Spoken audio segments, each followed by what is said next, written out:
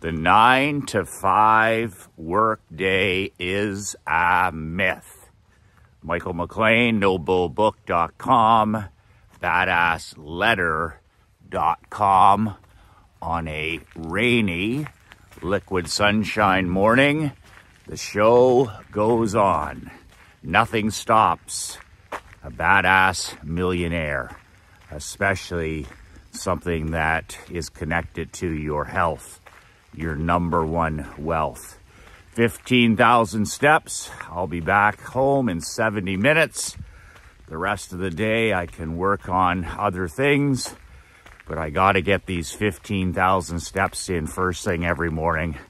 I've tried different techniques where I walk second thing in the morning, sometimes third thing, but I end up missing. So for the last several years, as soon as I get up and throw on my gear, drink my 2 glasses of water, I'm out the door.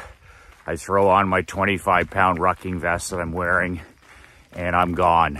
Walking first works for me.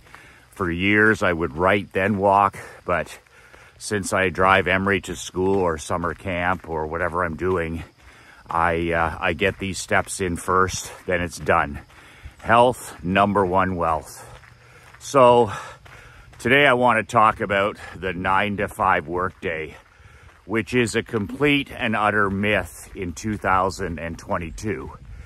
It's as outdated as the agricultural-based school system that our children, the public school system that they're part of, where we shut down our schools for 2 months in the summer so that the children can help on the farm, bringing in and harvesting the crops. That's how outdated the school system is, and that is how outdated the 9 to 5 workday is. The 9 to 5 workday is designed and was designed and is still designed for physical, not mental labor. And it would still apply today if what you're doing is physical labor the majority of the time. You're a contractor, you're a farmer, and if that's the case, you're probably working a 7 to whatever, a lot more than 9 to 5. But the 9 to 5 workday is as outdated as the public school system summers off. And the reason for that is that the majority of people, a person like you, a businessman like you watching this video, the majority of your work is mental. Almost 95% of what you do, like me, is mental work. But here's the thing that's important. You have 3 to maximum 5 hours per day that you can work, you can use for deep work, for your magic time, for mental work. There's not a person on earth, there's not a businessman, there's not an entrepreneur. I don't care who you are. I don't care if your last name is Musk, or your last name is Buffett, or your last name is Trump, or your last name is Brady. I don't care. You don't have more than 3 to 5 hours of mental capacity per day. If you're getting 4 to 5 hours of deep work done, mental work done per day, you are a beast. And it's taken me almost 21 years to get to the point where I can work up to 5 hours per day on deep work, mental stuff.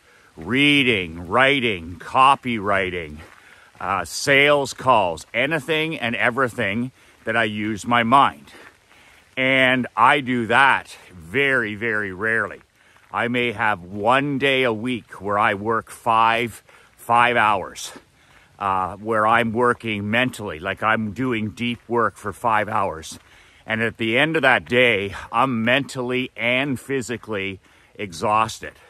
So when I hear somebody say, well, you know, I work 8 to 5 every day, but you're not doing deep work. You're not doing mental work.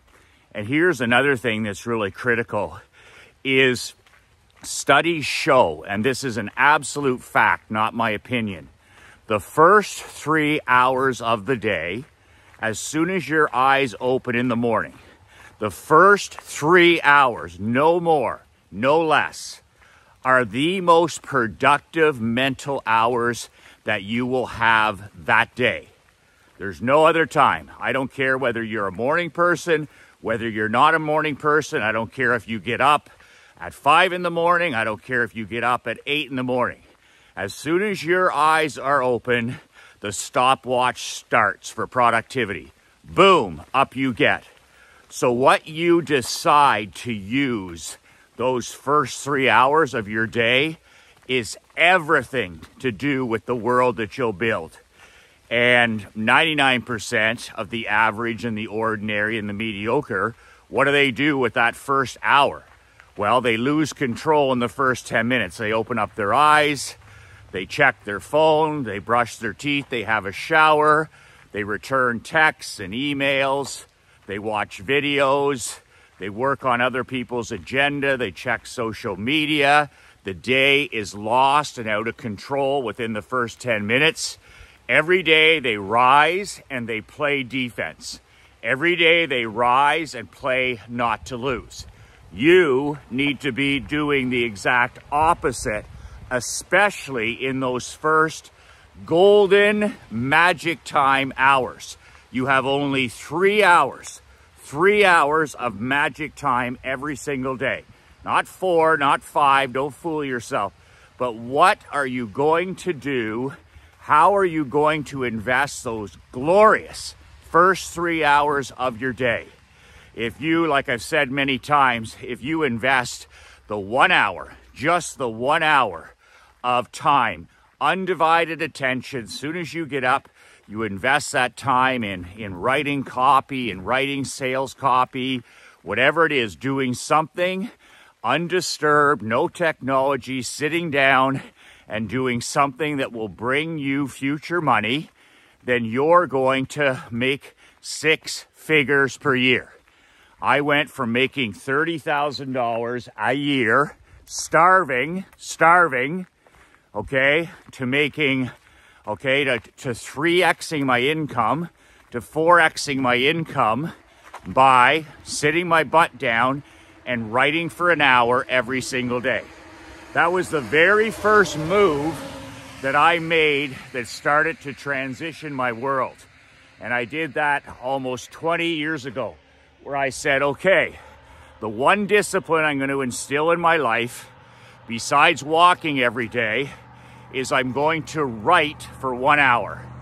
And I started getting up and I started setting my timer on my desk, on the kitchen table, no technology. I would sit down at my laptop and I would write for 1 hour, no more, no less.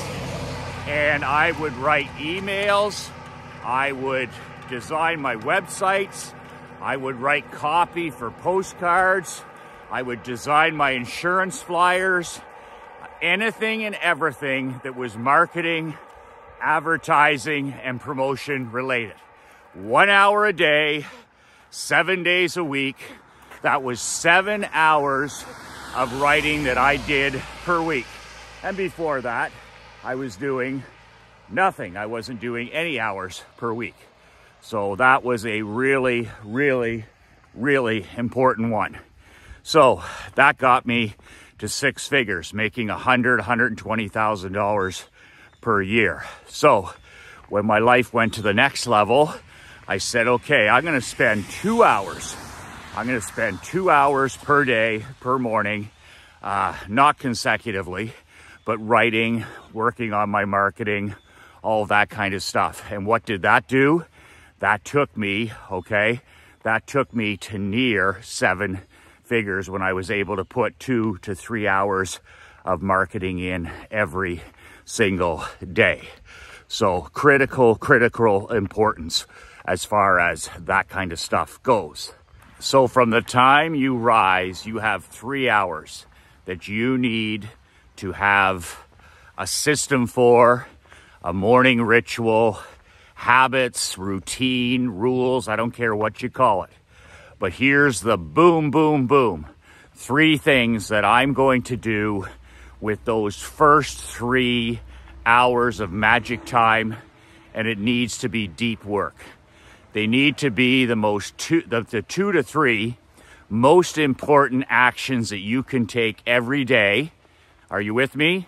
To build your world. What are the 3 things you need to do in the first 3 hours to consistently build the world of your dreams? As I've shared many times, I dedicate the very first hour and a half of my morning, what I'm doing right now, to walking. It takes me 70 minutes, plus drinking water, plus journaling for 5 or 10 minutes in the morning. I write down my goals. I write down my gratitude. I pray. I drink a couple glasses of water, 1 glass of lemon water. I brush my teeth. I put on my rucking vest and I head out the door. For me to walk 15,000 steps takes me 70 minutes plus all the other stuff. We're an hour and a half if I'm on my game. So the first 90 minutes of every single day, no days off, 7 days a week, I get up, I get out in nature, I get out in the weather, I get in the cold, I get in the heat, I get in the rain, I get in the snow, solitude. And I'm out here walking day after day, every day, 7 days a week. First hour and a half of the day is dedicated to my number one wealth, my physical and my mental health, both. Walking is both physical and mental health. My number one wealth, health, mental and physical health, I dedicate the first 90 minutes of every single day. Done.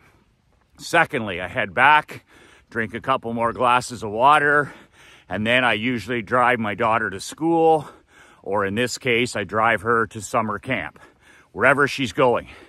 Then I'm into the 2nd and 3rd hours of the day. What have I been doing for 2 decades? I dedicate that next hour to writing, copy, or reading. Doesn't matter which order, depends how I feel that day. But I sit down with my big cup of coffee, and I sit down and I read. I set the timer, the old timer. I don't use a cell phone. I don't use a computer. I set the old egg timer, tick, tick, tick, tick, tick, in the next room. And I sit down with a great book, with a newsletter, highlighters, pens, my journal, recipe cards, those index cards, my markers, my Sharpies, and I sit down and I study for an hour. Not just read, I study for an hour. I grind out page after page. Sometimes in that hour, I wouldn't read more than 10 or 15 pages because I'm studying the content. If I'm reading a book like Think or Grow Rich or a book like Winning or Relentless, I mean, I'm doing a chapter a day maximum. I'm not looking to race through books. I'm looking to study. And I'm taking every distinction and idea and aha that I can get out of it. And I do that for 1 hour, and then boom, I hear my alarm go off in the next room. I get up, I take a 10-minute break, and that's the secret. Between these hours, these chunks of whatever you're doing for the first 3 magical hours, is you must take breaks. This will extend those 3 to 4 to 5 hours. If you're looking to extend your mental capacity, if you're not as mentally focused as you think, then mini breaks, and not technology breaks. I don't go and then play on Facebook or check my phone. I do not check my phone until a minimum 11 a.m. and usually not till after lunch. So what do I do for my first break? I drive my daughter to camp or to school. That's an incredible break. I get to connect with her. We talk, we laugh, we joke, we listen to music. That's my 20-minute break. I walk in the coffee house. I talk to people. I get out of my vehicle. I stretch my legs. That's my mental break. Then my second break, I always go outside and I always call a friend. One of my really good friends. Could be my brother, could be a couple of allies that I have in business. and I walk the property, constantly walking. I'm using the landline. I've got the portable thing, so I'm not touching my cell phone, and I literally get some more steps in. I'm out in the sunshine, I'm out in the fresh air, I've changed my environment, and I'm walking and talking. And I'm talking, socializing, because I'm working by myself all the time. I find this incredibly motivating and inspirational just to talk to a good friend. And then after that 10 minutes, boom, I'm into the third activity, which is copywriting or reading, depending upon the order that day. But let's say copywriting. So what's my number one marketing goal? What's the number one thing I have to do for this company to move the needle? And then I do that. I have that already up on my laptop. So when I turn on my laptop for the first time, that Word document pops up. Sometimes it's a blank sheet. Okay, I got to write an email today. Every day I write you an email. Well, guess when I do that? I do that one day before. So the first thing I do is I open up my laptop and I do that email. And that's every day, 365. And then that's done with. So then I move to another copy. Okay, I need to work on writing copy for the newsletter. So I'll sit down and write one article for the newsletter. And then when that's done, if I still have time, I may, write a telegram. These are the weekly telegrams, the physical telegrams that I send to my platinum level newsletter subscribers. They actually get a physical paper and ink telegram from me every single week with one of my most advanced ideas. So that's what I do in that first hour. So and then I take a break. I take a 10-minute break. Sometimes at that point, it's 11 o'clock. That's when I'll check my phone for the first time. That's when I'll check my email for the first time. But I've got my 3 big things in. I've used those first 3 hours, the most productive hours of any person's day, including yours. I've invested those. I haven't made excuses. I've walked, I've moved my body, I've stretched, I've got out in the sunshine. So that's my mental and physical health checked off. Then my reading, which is my mind, my growth, my study, I've done that. And then my copywriting, which is my marketing, my advertising, and my promotions of my companies. So I got those 3 things done. I've got a day's work done, are you kidding me, by 11 a.m. because I invested those first 3 hours. To hell with 9 to 5. 9 to 5 is for chumps. 9 to 5 is for people that work in a cubicle. 9 to 5 is for people that work paycheck to paycheck. 9 to 5 is for a bureaucrat or a paper pusher or somebody that works for somebody. But 9 to 5 is not for an entrepreneur or a badass leader or a businessman. Are you kidding me? And here's the thing that I've preached for a number of years. After you've done your mental work, those first 3 hours of the day, then you can do whatever the hell you want. That's why I call it half-day discipline. If you get up every single day of your life, no days off, and you walk, and you write, and you read, you will be so far ahead of anybody else, it will be unbelievable. Your wife and your children will watch you transform in front of them over 6 months, 12 months, 2 years. No days off. And then you know what? I call the rest of the day conquering the chaos. So then you can introduce the chaos into your life. You can have your lunch, you can go to the dentist, you can go to the chiropractor, you can return your emails, you can return your phone calls, you can do paperwork, you can get in a fight with your wife. I don't give a shit what you do, but you protect it those first golden, absolutely golden hours of the day, which are the first 3. You're crazy if you touch your cell phone in the first 3 hours of the day. You're playing to lose. You're just pretending to win. If you touch your cell phone, if your cell phone is in your bedroom, then you're just pretending. And I'll tell you another thing too. If you count on willpower for any of this, if you count on willpower not to use your phone, if you count on willpower to drink water, if you count on willpower to put your clothes and your shoes on in the morning, if you count willpower to sit down and write for an hour with no distraction, if you count on willpower to read, or if you count on willpower to walk every day, you know what? You're a fucking pretender. You are a pretender because willpower does not work. We have a saying in pro sports where I come from, willpower is for chumps. Willpower is for chumps. Okay? Environment is for champions. I'm going to say that again.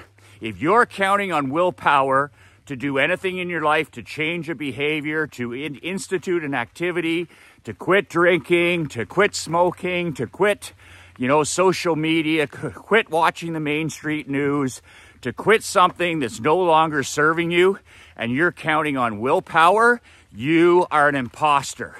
You are a pretender, and you're not serious about changing. You're lying to yourself, you're lying to your wife, you're lying to your kids. The only thing that matters in winning, in changing a behavior, the only thing that matters is environment. Environment. Change your environment, change your life. Change your environment, change a bad habit. Change your environment, change your entire world. So if you want to accomplish something in these first 3 hours, what's your environment? How are you going to change your environment? Okay? I cannot not walk in the morning because of my environment. I just simply can't. I have rules, I have habits, I have rituals. I get up, I trip over my clothes, my shoes are at the door. I cannot not walk. I would have to work hard to not walk each morning. Everything is ready. My rucking vest is ready. My video camera is ready. My lemon water is ready. I could not walk. It's that simple. So I've set my environment up to win. I'm not fucking lying to myself. I'm not pretending. I'm not depending on useless willpower. I've set up my environment where I walk every single day, 7 days a week. How do you think I walk on Saturdays and Sundays when most people have their ass in their bed?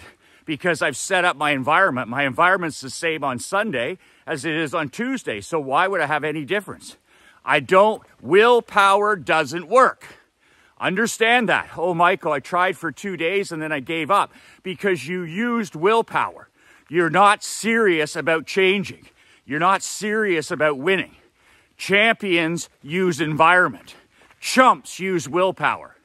Secondly, when it comes to my reading, I put out my book the night before. I lay it out where I'm gonna read privately. Nobody's gonna bother me. I've got solitude. I don't have a phone with me.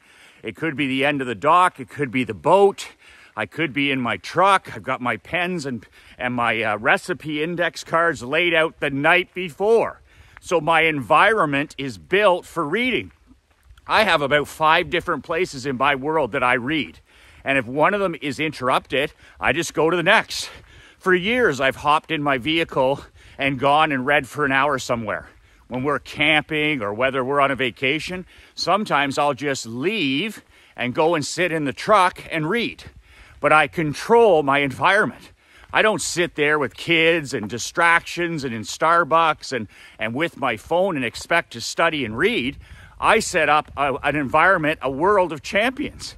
So when I get back from this walk and I get into the Mastermind House, world headquarters in town, guess what's waiting for me in my chair? Okay, the place is empty. I've got beautiful, beautiful windows in the place with fresh air and sunshine on most days. I got one thing to read. I got a book and the highlighters and the pens. I sit down with my piping cup of coffee and I do one thing. I read. I don't look around. Where's my book? Holy shit, I don't have my pens. Like, holy Christ, amateur hour with everything. You're stumbling and bumbling around and you wonder why the hell you can't win. Why the hell you can't put a single day together without, oh, I couldn't do it.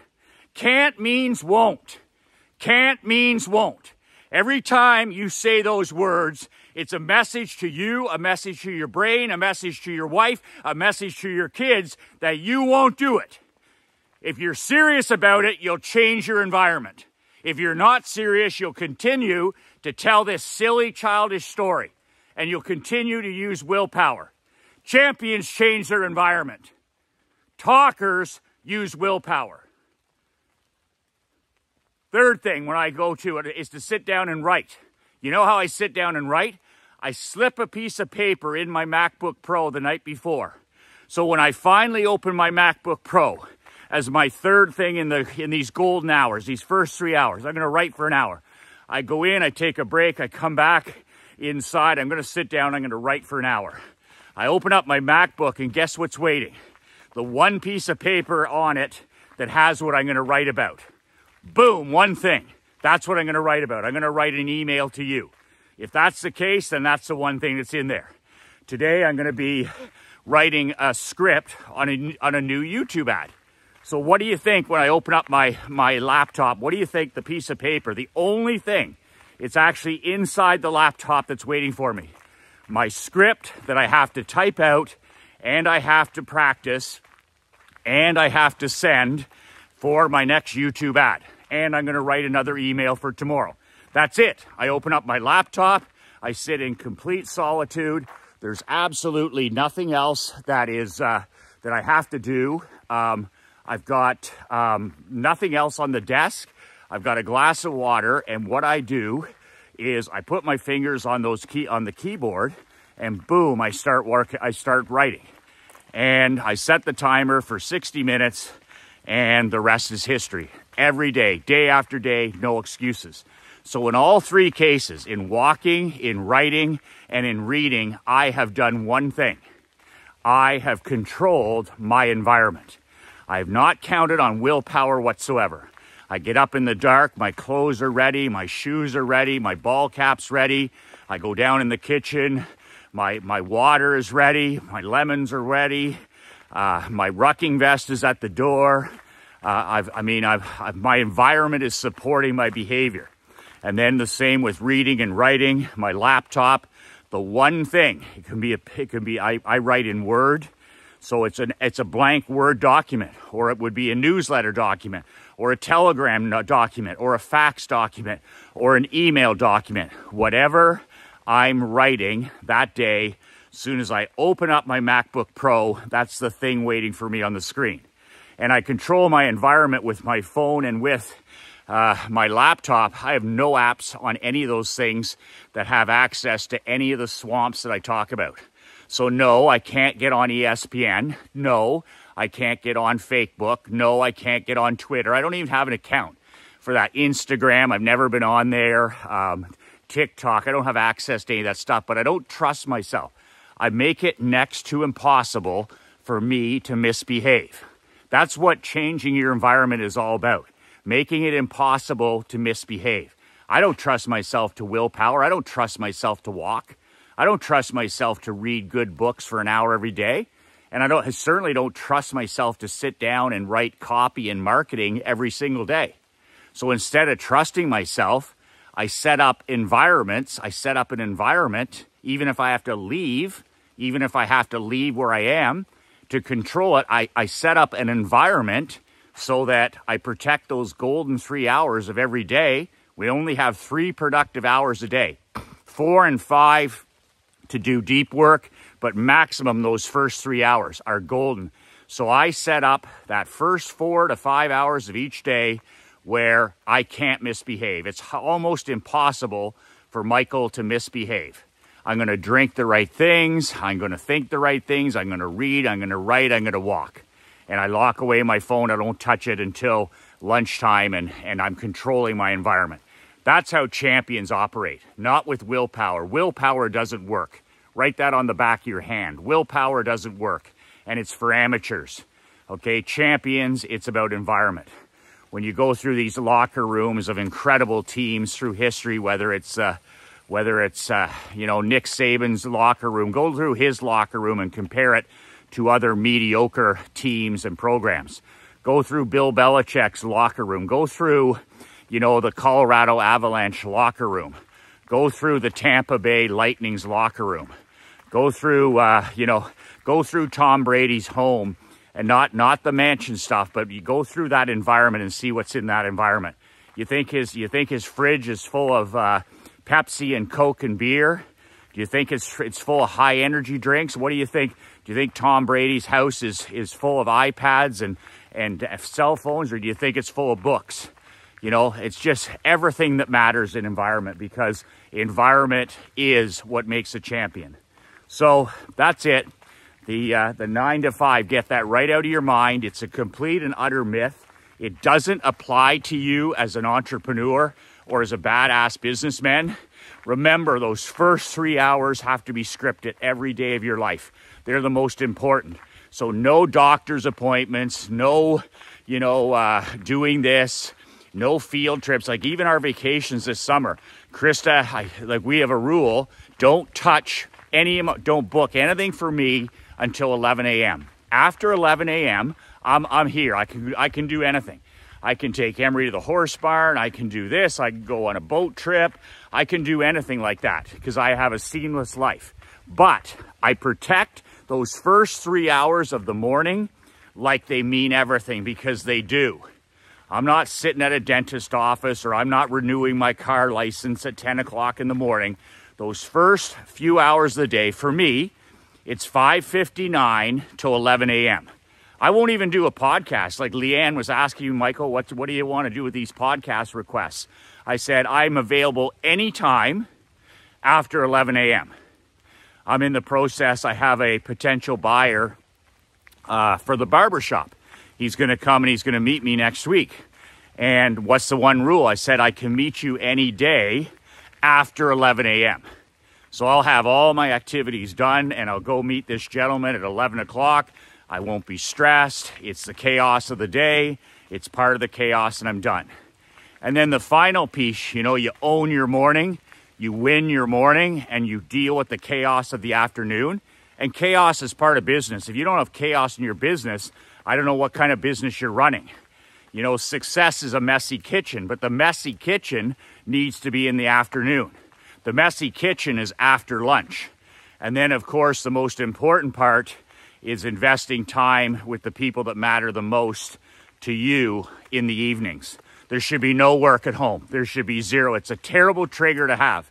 It's a terrible thing for you to go back and forth and to work from home unless you have a very specific home office.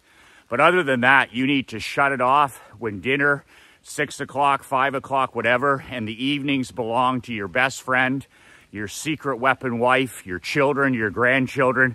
And they belong to you too, mentally, to take a break. You shouldn't be checking in emails or looking for texts or being on social media. That shit makes you look so needy. That stuff, if you're working at night, you know what that says to a guy like me? It means that you don't have your act together. It makes you look like you're out of control. It makes you look the opposite of a badass world builder. It makes you look like everybody else, okay? Tomato cans work at night. Tomato cans work at home at night. That's the behavior of the poor. You're working after 6 p.m. That's the behavior of the poor. Top 1%ers, they work at 6 in the morning, 7 in the morning, 8 in the morning, 9 in the morning, 10 in the morning, and their magic time is over, and then they can deal with the chaos of the day. I won't even let anybody come to my home before 11, like to fix the hot tub or to fix the pool or to fix the sea-doo or any of that stuff. Krista books all that stuff after 11. I guard those first 5 hours of the day like a warden would guard a prison. It's just everything. And that's why I call it half-day discipline. So if you enjoy that message and you want to level up, you want to start punching above your weight, I have a few spots left in my upcoming year-long mastermind. If you're actually serious, like changing your environment, you're not a willpower pretender, you're actually serious and you want to change your environment, well, what's the number one way you change your environment? The number one way you change your environment is change the people that you spend time with. You and I are the average of the 5 people we spend the most time with, right? So guess what? How are you going to up-level your life and your world if you keep hanging out with the same people? Books are great, these videos are great, but they won't up-level your life to top 1%. And that's what masterminds do. It's not what happens in the mastermind, it's who you meet. You know, it's who you meet, it's who you get to know that really is the power of a mastermind. That's where you get the 10x. That's where you get the 10x, the people that you meet and the time you save by leveling up. So if you're in need of upgrading your social circle, there's no better way to do it than hang out with 14 other cleaners, closers, ballers, and champions. You'll automatically get better by environment. Willpower, if you're going to try and do this all on your own, that's willpower. Well, Michael, I'm going to try and do this on my own, and I'm going to listen to this podcast, and the videos are inspirational. But are you kidding me?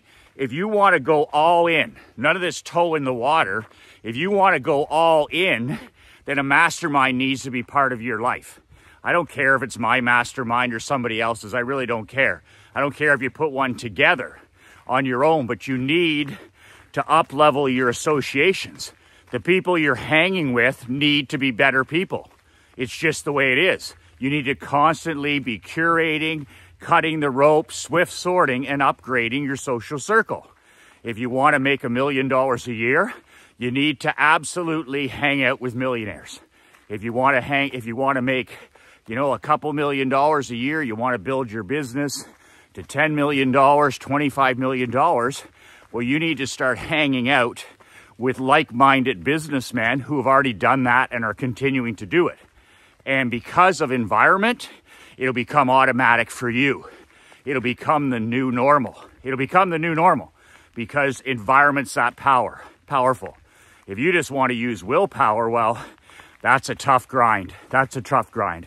My life changed, like I said many times, when I went to these $30,000 masterminds that I was in. I became a small fish in a big pond, and I was forced by environment to punch above my weight, which I did.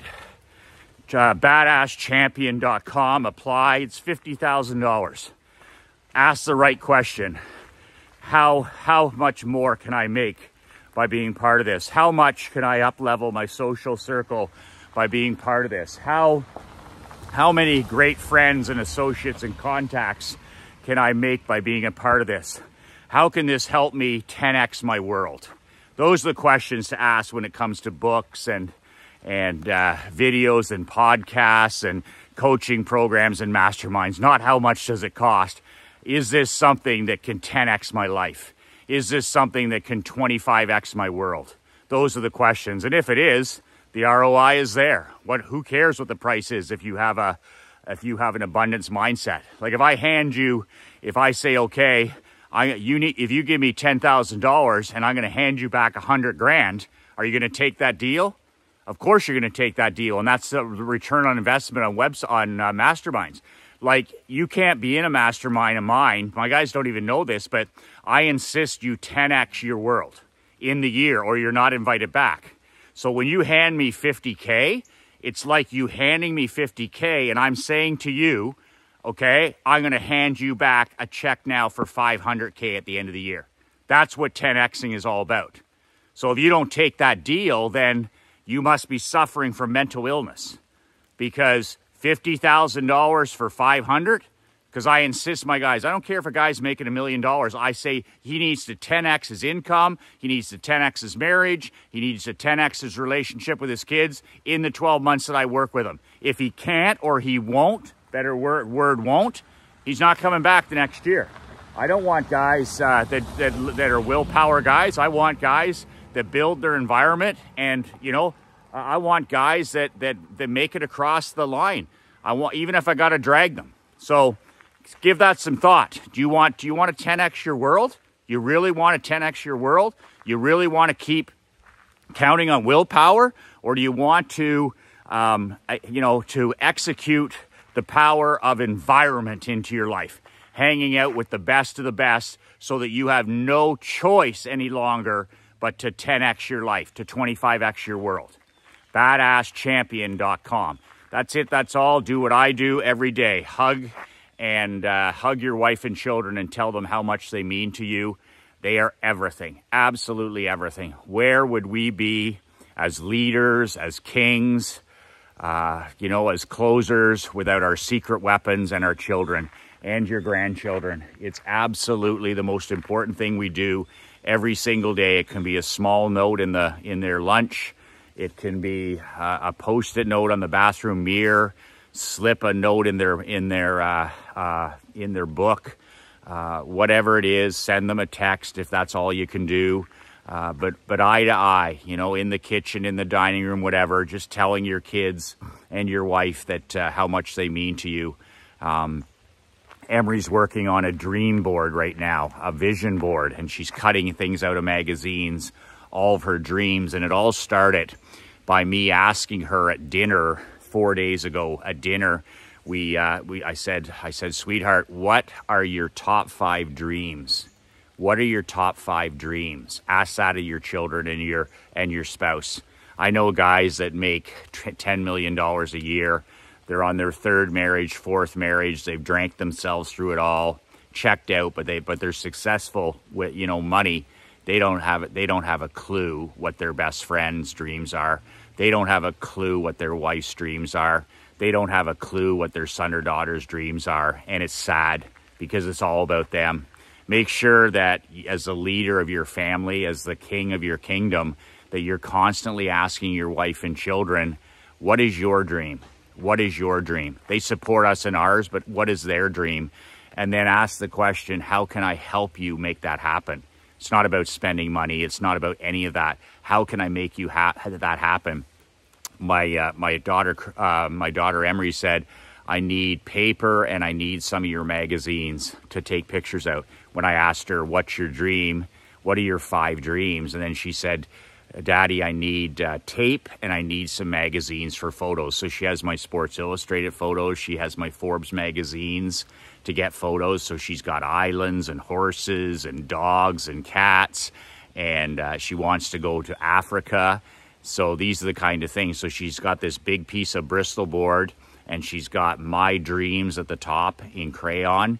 And she's been working on this for 2 days because at the kitchen table, I asked the question, what is your dream? And then I asked Krista, I said, what is your dream?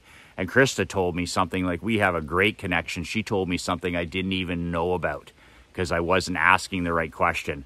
So ask your wife and your children. This is what the dinner table is for. This is what the lunch table is for. What are your dreams? Because they support us doing ours. And then there's my 9-year-old putting up a dream board in her room. God, I mean, life is about dreams. I mean, what else is there? So ask your secret weapon. What is her dream? She's been supporting yours for 20, 30, 40 years. What's your children's dreams? They're in their teenage years. They're 20. They're 30 years old. Dreaming is so important.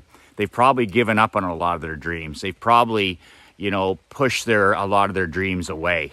And it's more important as they get older. What is your dream? What are your dreams? What do you want to accomplish? How can I help you? How can we set some goals? How can we set some timelines? How can I help you make this happen? And it's never about money, never about money. They have to achieve their own dream themselves, but you can help them with the roadmap. Help them with the roadmap. That's it. 2 words that change my life. 2 words that can change your life if you'll change your environment. Be relentless.